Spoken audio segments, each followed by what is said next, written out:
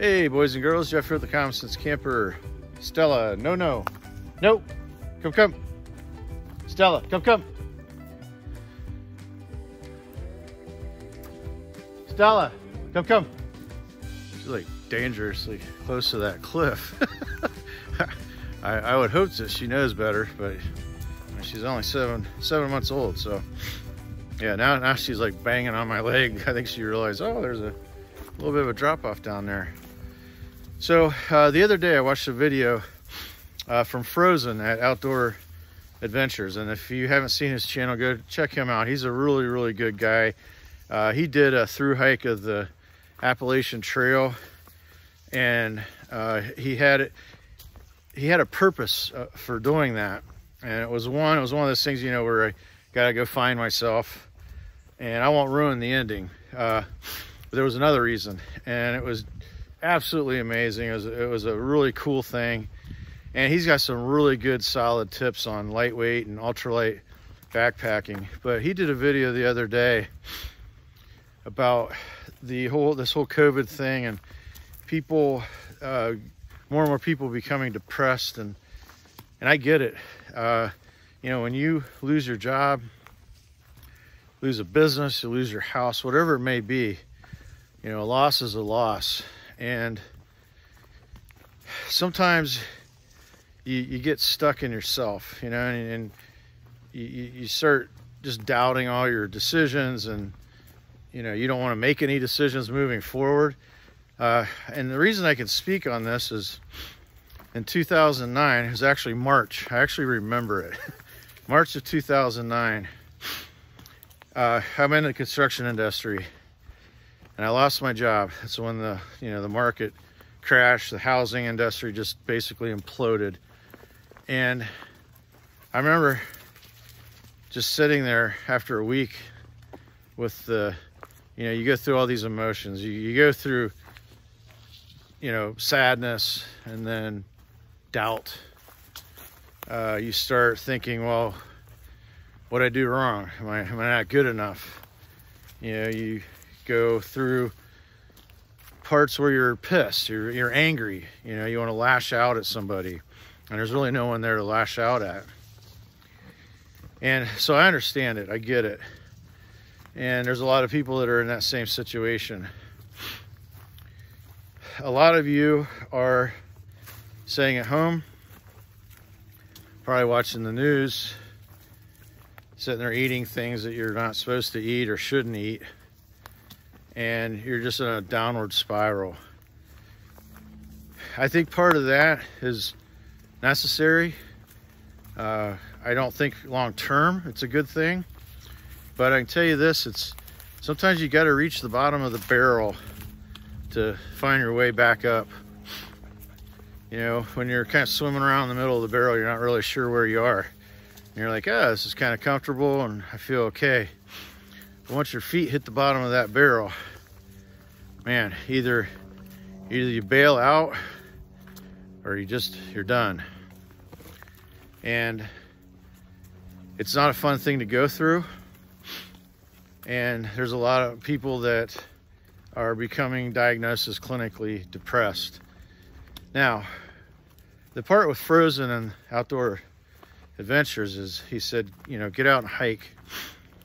And I had a couple people that know I follow him, they emailed me, and they're like, that's not going to cure depression, and it's not. I don't think he ever said it was going to cure depression. I'm not saying it's going to cure depression, but what I can tell you is this.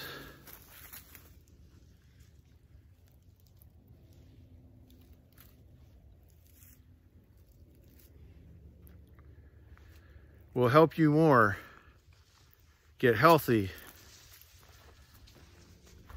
than it will sitting on your couch watching depressing news and eating junk food. Now, some of you are saying, well, that's easy for you to say because you go out in the outdoors, you know what you're doing. Well, some of you might not say that if you've seen all my videos, but you say, hey, you know what you're doing, you've got the gear, you've got the knowledge, you got the skills. And what I'd say to that is, Guys, all I'm doing is I'm walking. I'm walking in the woods. That's all I'm doing. There's no special skill required with that. You know, in fact, today, all I have is my dog, my fanny pack, and one trekking pole. I'm just walking. So if you're someone that's sitting there, you're depressed, don't know what to do, get up, grab a bottle of water, drink it first, prehydrate, very important. Just go walk. If you're not a big person into, you know, if you're not big into athletics, or you're someone that's like, hey, I haven't even climbed a set of stairs in 10 years. Just start out small. Go 1/8 of a mile one day. You know, wait a couple days, walk another 1/8 mile. Set up a plan. Just say, hey, every day that's nice out, I'm gonna go out and walk. The next thing you know, you're gonna be to the point where you're now walking 5-6 miles a day after work, and you're not even thinking about it. Another thing is, probably the best thing that ever happened to us here recently, especially with the whole COVID thing, was that little girl right there. She has really diverted our attention from all this COVID nonsense and kept myself busy. You know, my youngest son, he's 15, he's in high school. He plays football, he boxes, and he hasn't been able to do anything. He's working out in the house, doing classes online. My oldest son, who's 19, is home from Ohio University, and so, you know, he's missing that whole first year experience of college. And with her, it's really boosted our spirits. Now, I'm not encouraging anyone to go out and get a puppy, but find something that clicks, especially if you have a family. Find something that clicks with all of them, whether it's, you know, canoeing, kayaking, fishing, boating, hunting, hiking. You know, hiking's easy. And the reason hiking is easy is, like I said, you're walking. That's all you're doing. You're just walking on a trail, or you're walking on your street. It is amazing the things that will go through your head and won't go through your head when you're out just walking around, especially in a setting like this. It's gorgeous out here today. It's about 60 degrees. With the breeze, it's probably about 56, 57. You know, I just have a light hoodie on, shorts, my hiking shoes, my trail shoes, and I'm just walking with Stella, talking to you guys. You know, and I'd say I'm probably 2/3 of the way through this trail already, just, you know, the little bit of time that I've been in here. So I sympathize, I empathize with those of you who've lost your jobs, lost your businesses. You know, there's people who are losing their houses, they're losing their cars, you know, and it just reminds me of 2009 all over again. And then I'll be the first one to tell you, it's horrible. It sucks. I would not want to go through that again. But the place I'm at right now, I would be lying if I didn't say it was because of that adversity that I went through. You know, if you're on top all the time, you're going to become stagnant. You're not going to be willing to change. And going through that was, I'll be honest, it was brutal. I was so out of my head. And no one outside my family knows the story. I'm going to share it with you, because I have a feeling there's some people here that really need to hear this. Stella, no! Come. She absolutely just bolted. What are you doing? I don't know what she's doing. She just took off running. Well, I don't know what's down there. It's water. So, she just took off running for something. That was a good girl, though. She stopped. So, I had lost my job. I was laid off. And it was a job I loved. I mean, I was making good money and top of my game, or at least getting to the top of my game.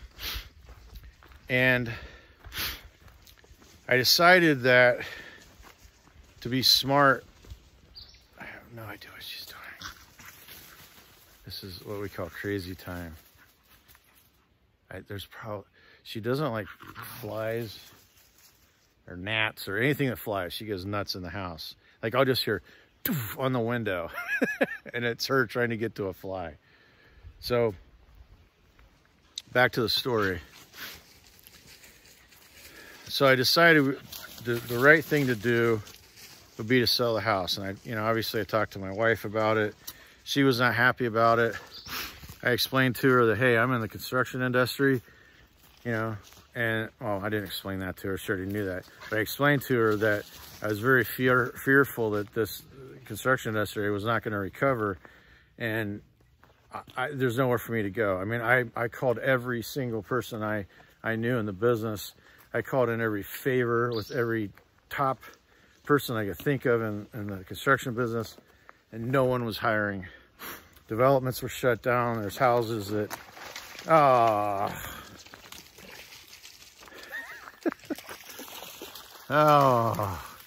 well, this will be fun.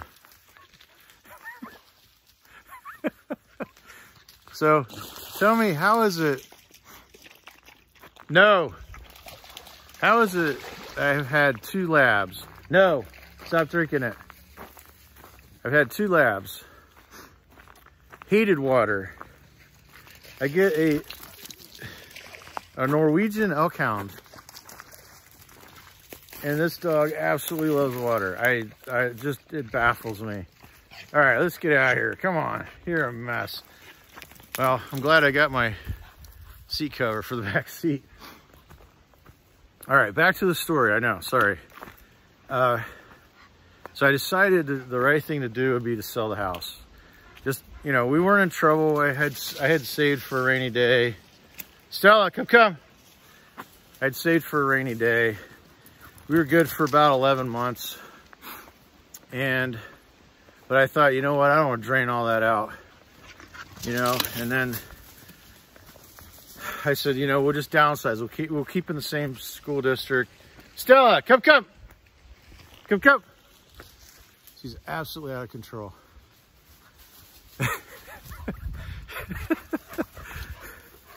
So I was going to downsize. So I talked to a realtor that I knew. He comes out, looks at the house, says, here's what I'm going to list it for. And really, we weren't going to make a lot of money on it. 1, because the market crashed, and 2, I really hadn't been in it that long. I built it myself, so I had some equity in it, but the market crash, that kind of dissolved quickly. So he said, all right, we'll sign the paperwork, we're going to list it. I come home from a whole day's worth of trying to figure out what I'm going to do. I'm going to start my own business. Am I going to get another job? And at the time, I was just doing odd jobs at the time. And I come home and my wife looks at me and she's like, you need to go talk to Cole. Now I'm going to preface this with the fact that I am terrible with dates. I can't remember my anniversary. I can't remember, heck, at times it's hard for me to remember my own birthday. So I'm bad with dates, horrible with dates. So with saying that, you can probably guess where I'm going with this. So I get home, my wife gives me that less than pleased look. Oop. She says, you need to go talk to your son. And I go, why? What's going on? She goes, well, he came home from school and my realtor had put a sign in the front yard and he put balloons on it. Well, my son came home, saw that. At first, when he saw the balloons, he got very excited. And then he realized what it was. It was a realtor sign that we were selling the house. And unfortunately, that was also his birthday.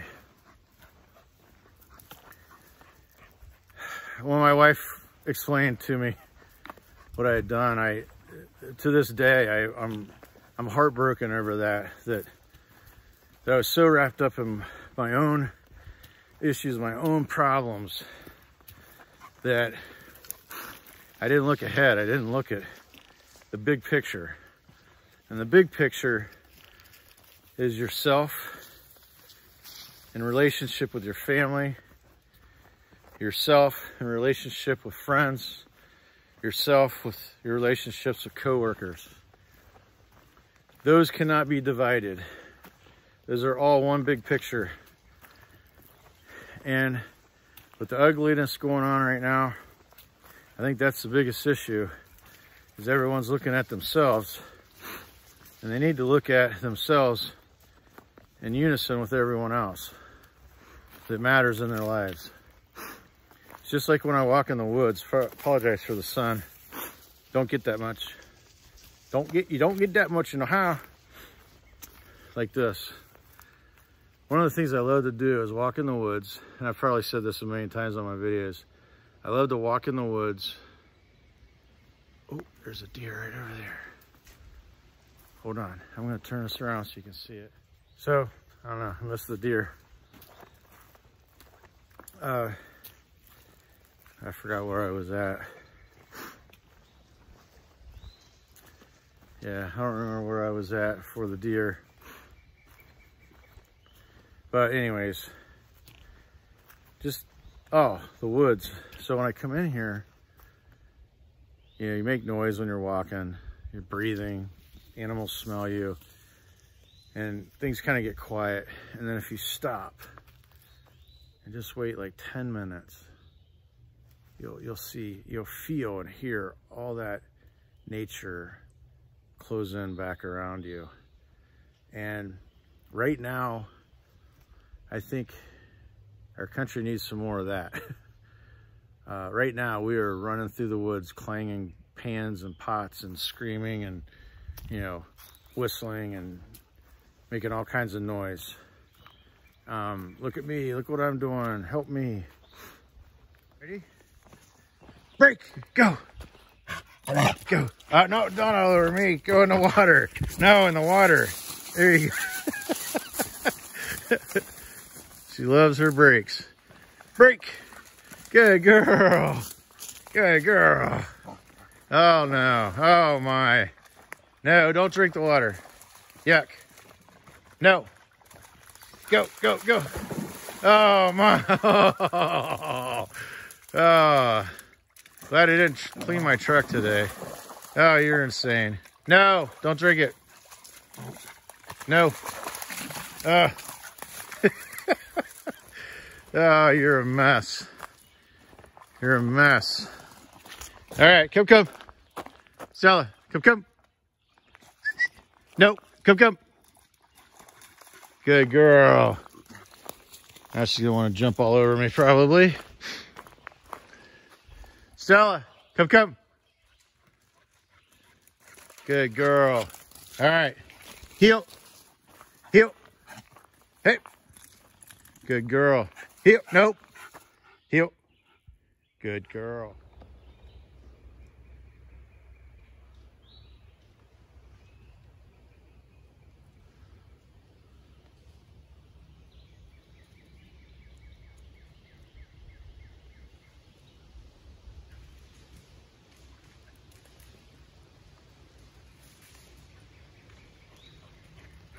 Good girl.